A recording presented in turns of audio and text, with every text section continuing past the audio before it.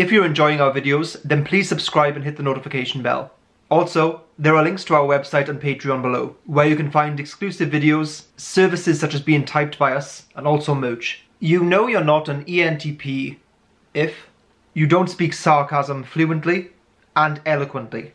Humour is a first language for ENTPs. They are wordsmiths. And what greater way to demonstrate linguistic prowess than to send shockwaves of laughter through a person's body? Jokes have many functions, some of which are no doubt evolutionary in nature. They can cause relief from awkwardness, or even act as an antidote for sadness. Sometimes they can be used to make a point, to elucidate some great truth about life. They can be a vehicle for a message or a political statement. Or jokes can just be for the sheer hell of it. ENTPs are in the latter category. They are purists of humour, of absurdity, of the ironic and the sarcastic. They like to poke fun at the contradictions of humanity, often making deep points. But for ENTPs, ultimately, a joke is a self-justifying entity. You know you're not an ENTP if you regularly resist the urge to get sucked into a debate or argument, showing a saintly level of restraint. The tongue of an ENTP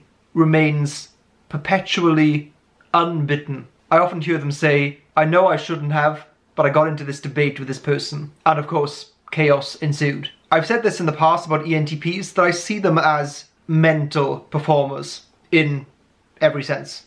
And there are a few arenas for ENTPs to demonstrate their intellectual acrobatics: brainstorming or ideation, creative problem solving, and discussion or debate. So the opportunity to perform and engage in these activities is going to be kind of irresistible to them. It's like throwing a football into a crowd of people. It's impossible to resist the urge to start kicking it around. I should say that in the UK, a football is something you use with your feet and not your hands.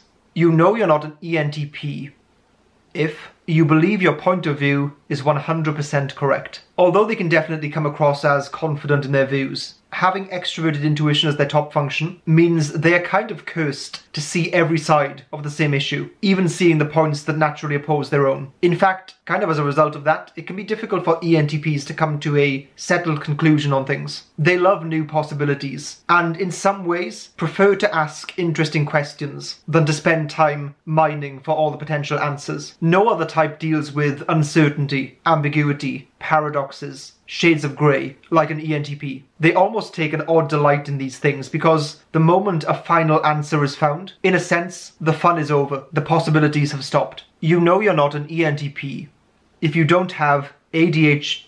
Oh, cool. Huh. Wow. Okay, I'll finish this video some other time.